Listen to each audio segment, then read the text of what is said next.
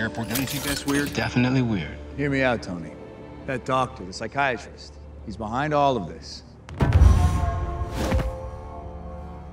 Captain. Your Highness. Anyway, Ross gave me 36 hours to bring you in. That was 24 hours ago. Can you help a brother out? You're after the wrong guy. Your judgment is askew. Your old war buddy killed innocent people yesterday. And there are 5 more super soldiers just like him.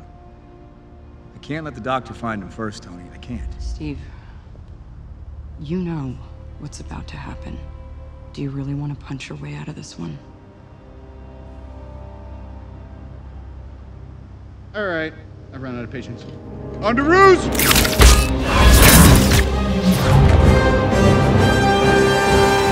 Nice job, kid. Thanks. Well, I could have stuck the landing a little better. It's just a new suit. Wait, it's nothing. Mr. Stark, it's perfect. Thank you. Yeah, we don't really need to start a conversation. Okay. Captain?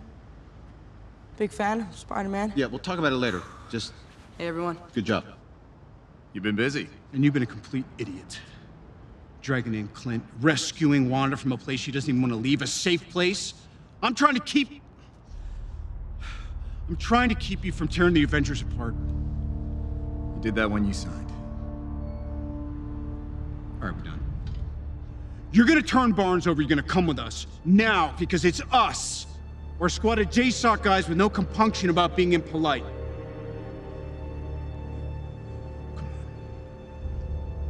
We found it. The Quinjet's in Hangar 5, North Runway.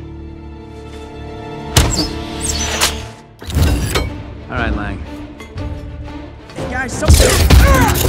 Oh, what the hell was that? I believe this is yours, Captain America. Oh, great. All right, there's 2 on the parking deck. One of them's Maximoff. I'm gonna grab her. Brody, you wanna take Cap? Got 2 in the terminal, Wilson and Barnes. Bonds is mine.